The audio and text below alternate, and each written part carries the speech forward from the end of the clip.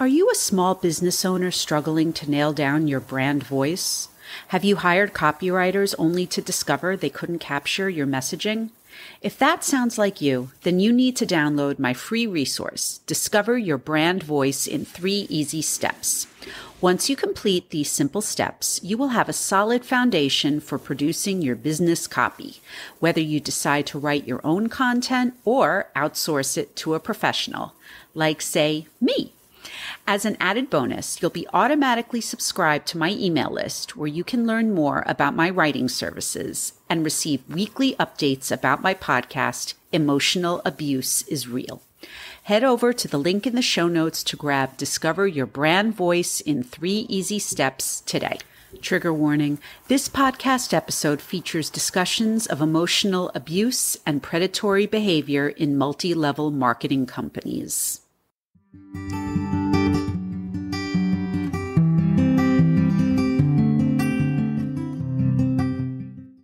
Hello, everyone, and welcome back to Emotional Abuse is Real.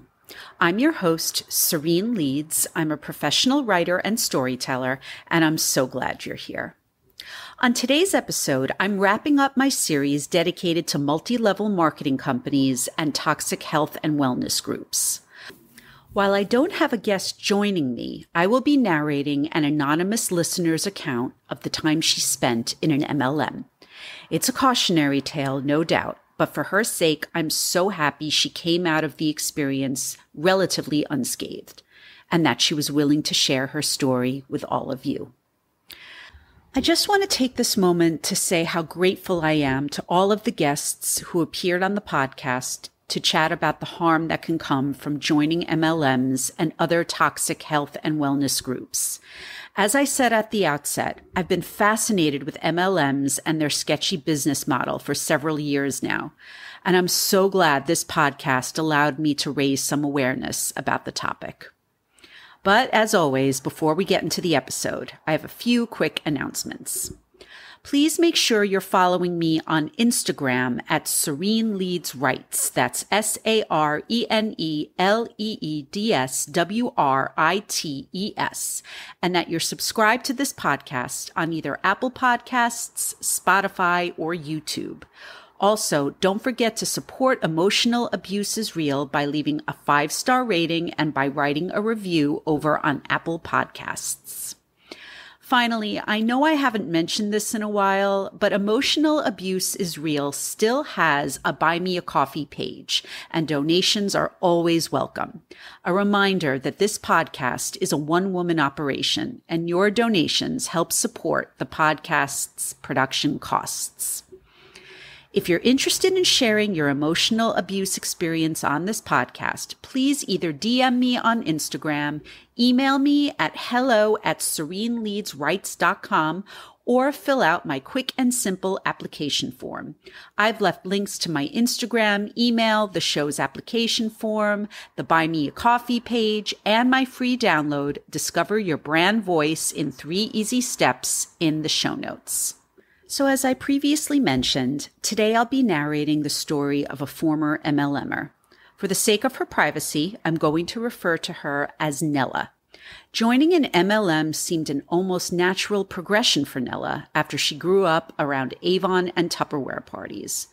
But like so many others before her, Nella eventually woke up to the business's predatory recruiting and pressure-filled tactics.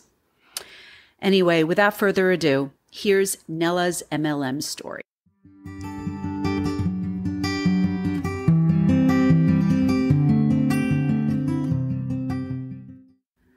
I grew up around MLM and direct sales companies. I recall attending parties and even my parents hosting a few. Everything from Avon, Tupperware, and Pampered Chef to beauty control and party light. These always seemed fun, and I noticed the host was generally well rewarded for a good turnout. I don't recall witnessing recruiting tactics at these events throughout my childhood. The first time I was presented with an MLM opportunity was after I'd gotten engaged. It was a skincare company, and as someone who struggled with acne issues since puberty, I knew I could sing a product's praises to the moon if it helped my skin.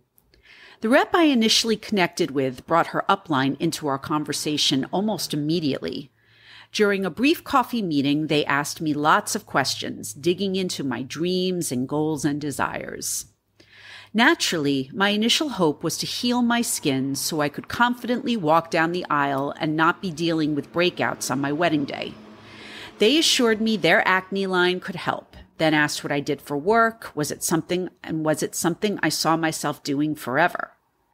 Now, I had just graduated college a few years prior and was pretty set on my career. However, the idea of extra income is always appealing, so I let them know that.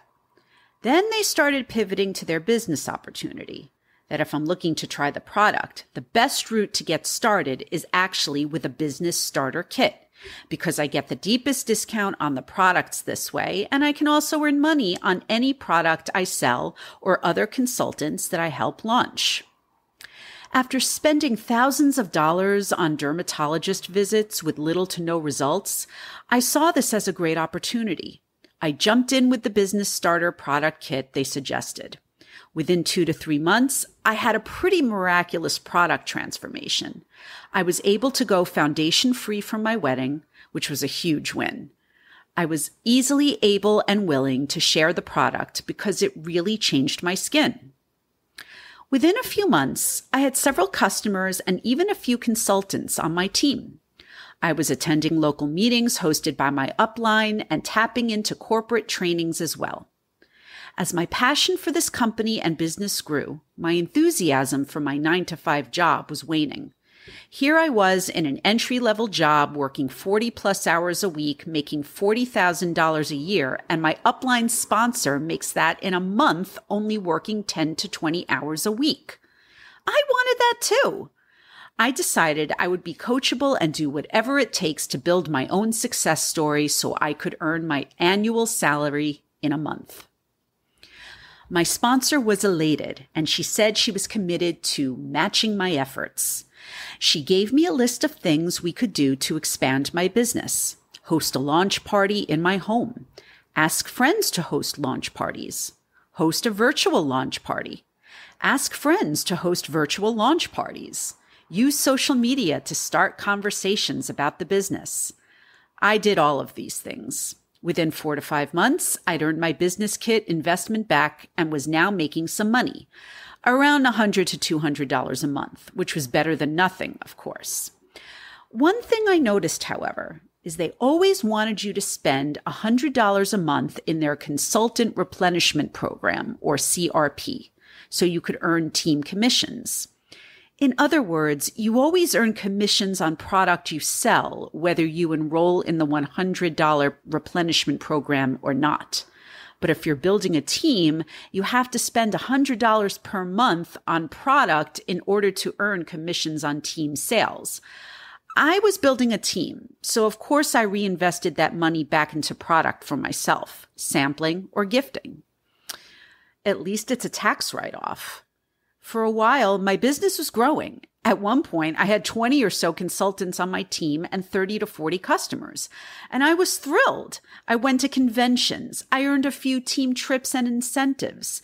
I even left that entry-level job and started a freelance business so I could have some more time to put towards my turnkey business in a box, as they often coin it. My sponsor was one of the founding consultants of the company, so this was her full-time thing. She told me to always have business cards and samples on hand so you can, quote, prospect anywhere. This means the grocery store, the gym, anything like that. Because in her words, prospective consultants are everywhere.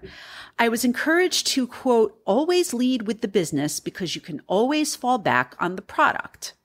For me, however, this was against my nature. I became passionate about the company because of the product, so I was compelled to lead with the product and bring up the business when it made sense. I remember my sponsor saying, quote, that's not the best way to approach this. And that's when I started sensing some manipulative practices that I wasn't fond of. If this is my business, I should be able to grow it how I want within reason, as long as I'm staying compliant with the company's policies and procedures. Speaking of policies, I was so excited about my business that I created a short video and uploaded it to YouTube. Over the course of 3 to 4 minutes, I shared about my skin issues and how these products improved my skin, inviting viewers to take a short quiz for a product recommendation and pointing them to my company-created website for more details. Within a week, my sponsor's sponsor contacted me saying the corporate office asked that I remove the video from YouTube or my consultant account could be terminated. I immediately complied, but I was devastated. Apparently, posting videos using the company's name was against policies and procedures, and I didn't realize it. Now I was hesitant to put anything out on social media. Shortly after this incident is when I started noticing the heavier focus on recruitment and preying on people's circumstances to get them to buy into the business. What was sold to me as a, quote, laptop lifestyle, working in the fringe hours when you want, how you want, with whomever you want, had turned into an anxiety-inducing, round-the-clock job focused on talking to as many people as possible about the business every day. It became all about numbers, numbers, numbers. How many people have you talked with this week? How many business presentations have you done? How many samples have you shared? How many events have you attended? It became utterly exhausting and affected my freelance work, where I was just too drained to work on either business. And I was newly married at this point, so this had put another strain on our finances. I had to put myself out there for another job. Thankfully, within a month or so, I landed a well-paying great position, so the pressure to produce was somewhat alleviated. As much as I wanted to reignite my passion for the business, that burning desire never really returned. Attending conventions, participating in corporate calls, and going to team events made me realize the predatory nature of these companies. You're often coached to inquire about people's goals and dreams and desires, asking them, how would it feel to achieve those?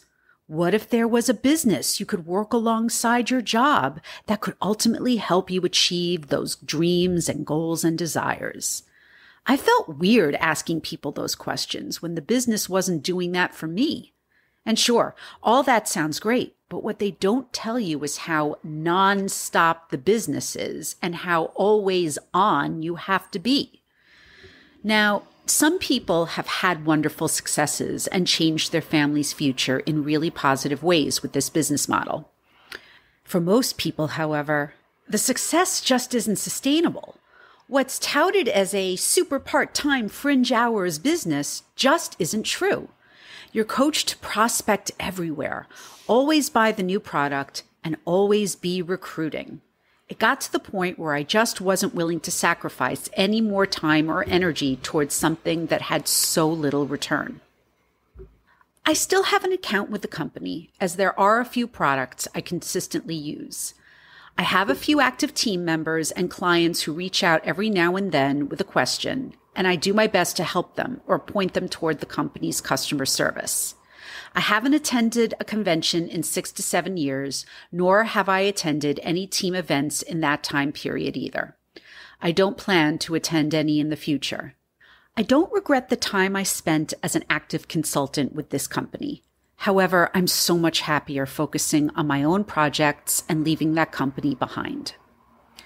To anyone considering joining an MLM, know that if it sounds too good to be true, it probably is. Never put all your eggs in one basket. Always be diligent and do your research. These companies thrive on using your goals and dreams and desires against you. But there are a number of other ways you can have a flexible, rewarding career from home, whether it's through freelance or remote work opportunities.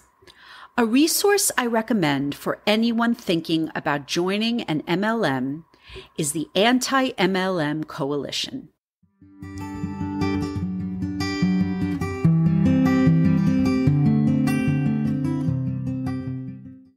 Thank you for listening to Nella's story on emotional abuse is real. If you are interested in checking out the Anti-MLM Coalition, I've left the link to their website in the show notes.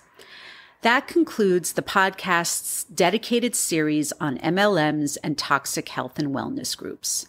But I'm continuing to welcome guests looking to discuss all kinds of emotional abuse well into fall 2024. If you would like to be a guest on the podcast, please reach out via email at hello@sereneleadsrights.com, through Instagram at sereneleadsrights, or fill out my guest application form. Please note that this podcast should not be used as a substitute for professional mental health services.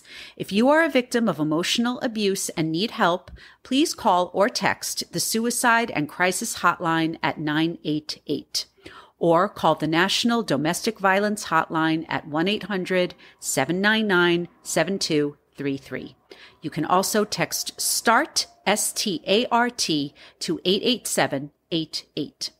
Once again, don't forget to subscribe, rate, and review the podcast on Apple Podcasts. Follow me on Instagram, consider buying me a coffee, and go grab my free download, Discover Your Brand Voice in 3 Easy Steps. Thanks so much for listening, and I'll see you next time.